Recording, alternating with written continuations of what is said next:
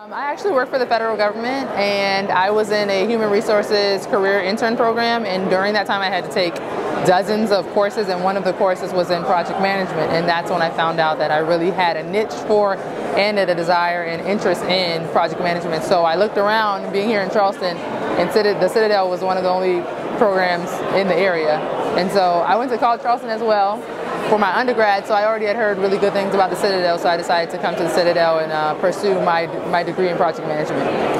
Definitely with the scheduling and the organization it takes to actually successfully complete a project, you really have to think about everything as a project. So we literally did complete a project, but anything as small as keeping yourself organized or completing a small task at work can be considered a project, and so it's changed my mindset to look at kind of everything that way. Until we get to the place where computers do everything, you're going to have to work with people.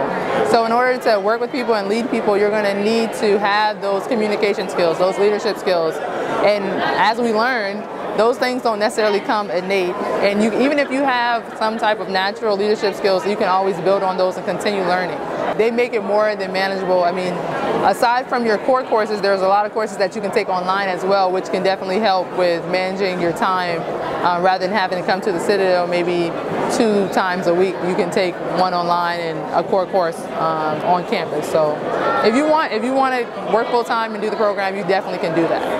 I've been pretty much with the same cohort the whole time that I've been in the program for the last 2 years, and we've all done some networking. A large group from Boeing, a large group from SPAWAR and other local agencies and companies, and we've all exchanged numbers, emails. We still keep in contact, and I'm sure even after this we'll continue to keep in contact and keep up with one another. So I'm looking forward to that.